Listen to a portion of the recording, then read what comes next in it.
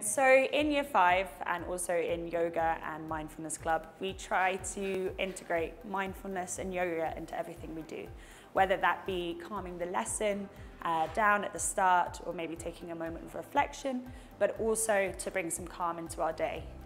Some of the techniques that we do are a lot around focusing around breathing. So we can do our 5-finger breath, which needs nothing but our left or our right hand. We start with 1 finger at the bottom, and as we take a breath in, we come all the way to the top. As we breathe out, we trace our finger down inside the middle. Then we come up to the 4th finger. And then all the way down as we take a deep breath out.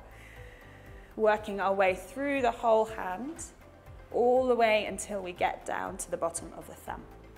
Now we can just say take 5 in a lesson, and all that we need to do is pick up our hand to calm down ourselves. Other tools that we use are our golden balloon breath. So we place our hands on our belly, imagining that we have this huge golden balloon that we're going to inflate with our breath.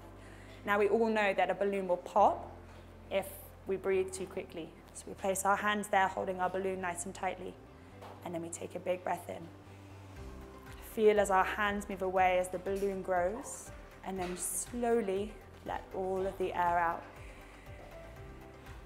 This can be a really nice tool for all ages, and it can also replicate the movements that our rib cage does when we breathe in. So as we take a big breath, we slowly let the ball open. And as we take a deep breath out, we allow it to collect together. We can do this as many times as we need to slow everything down in our heads, our bodies, our minds, and really start to focus back on the present moment.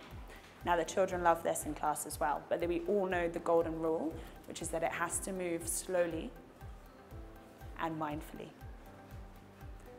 But we do many other things. So we have a mind jar in class that children can use when they feel like their emotions are getting a little bit high.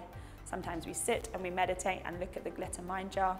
Lots of children have also made them in their plastic bottles and their little pots as well.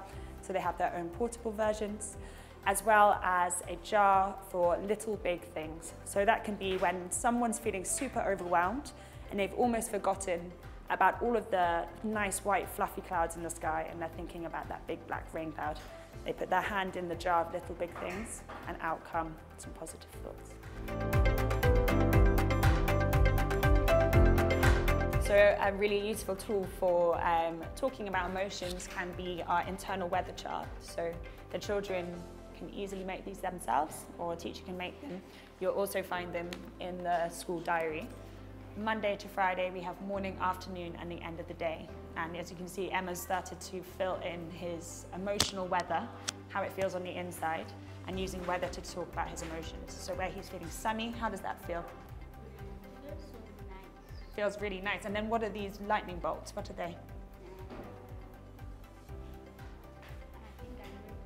Sorry? Angry. Okay. And then a cloud, what does that mean? Feel a bit sad. So as you can see, different children will choose different weather to describe their emotions, but this is a tool that can be used from really, really low down the school to higher up as well. The final thing that we do a lot of is a gratitude practice. So the first thing we did when we joined our year group was to all lay our leaves of gratitude on the tree. And these can be seen around the school as well.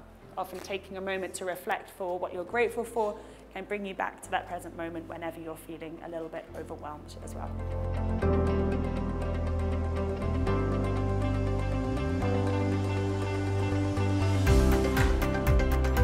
So all of these strategies, whether it be goal setting, gratitude, reflection, talking about our emotions, using internal weather, all contribute to making the conversation around mental health a lot easier.